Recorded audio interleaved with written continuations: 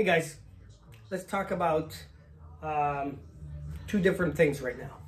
6-inch reflecting telescope, 6-inch refractor. Welcome to the Joe Jaguar Show.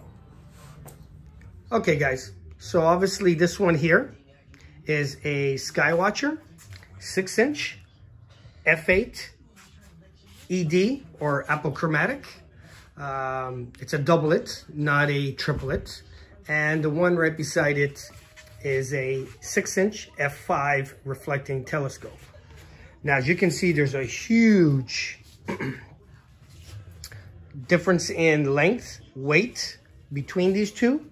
And what are these two good for? Basically, this guy here is 6-inch f5, 750 millimeter focal length. So that's good for wide field, deep sky imaging and viewing. Where this guy, even if it was an achromat, would be more, you know, an f8 is considered medium. It's not really long, even though it looks very long. Here's the glass. Hard to see. But yeah, so, but being an apochromatic, this guy here, Canadian, the that one, the Evo Star, is about $3,250 before tax. Ends up being about $3,500. So it is pretty expensive. Now, if you buy a just a regular 6-inch f8 achromat, Explorer Scientific sells one, and it's about 1,100 Canadian plus tax. So that's about 1/3 the cost. This guy, again, it's a little bit harder to do high power viewing.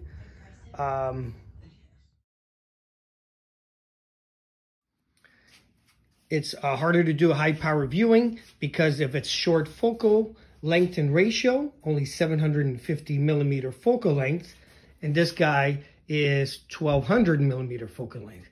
So you're going to have coma in this guy, but it's going to give you a really wide field of views, probably almost like 40% bigger than this guy. However, I do think the refractor will collect more light. They're both 6 inches, yes, but this is a pure refractor with no central obstruction. And being a refractor will just collect more light based on the mirrors on any reflector. But this one you can go wider. This one's going to have coma. And that one, you can correct it with a coma corrector. But, you know, it'll probably be $300 to $400 minimum for a entry to medium range. Now, really, if you were to say which one would be better, there are two different scopes for two different things. If you want one that will do high planetary views, you really can't go much better than this guy here. And if you want something to do more wide field, you can do that one. However, if this is only f8, 1,200 millimeter focal length, if you put a really low power eyepiece, 2-inch, you can get some semi to large field views as well. F8 is not that long, but this one you'll just get a little wider. So really they're two different things, two different beasts. And oh, here's my friend Joey. Hey buddy, how are you? Do you want to say hello to everybody? No, not right now, right? Okay, back to the video. So it just depends on what you want. Of course, cost-wise, just the OTA in Canadian on this guy, you're looking at about $450 Canadian after tax. And then this guy, you know, you are looking at about $3,500 just for the OTA after tax. So it's a huge difference, but you never have to worry about collimation on this guy like you do on that guy. But, you know, you got to pay for that. And also, as you can see, portability-wise is a huge difference, at least twice.